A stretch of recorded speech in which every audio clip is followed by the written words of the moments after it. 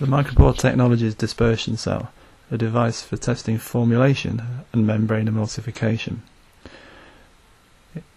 Here we can see the oil phase being injected using the peristaltic pump, where the membrane is at the very bottom of the dispersion cell. Oil is injected upwards through the membrane, and there is a little paddle stirrer just above the membrane that's used to break off the droplets as the oil comes through. The droplets are then well mixed in the system. So it's a batch testing device for formulation and how that interacts possibly with the membrane.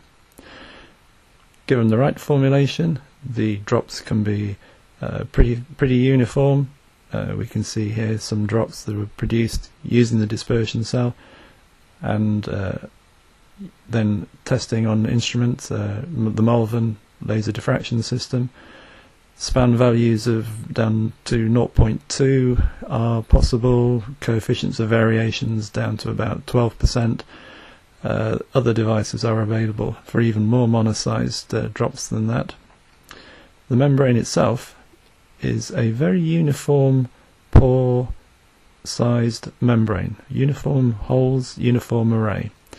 And here we can see that membrane being used now with no shear at the surface. This enables us to take a video from the top, and you can see the oil phase emerging through the membrane.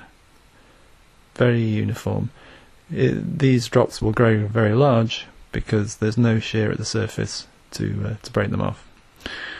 So scaling up to a larger device, this is a continuous device. You can see a stainless steel cylinder sitting on top of a motor, electric motor.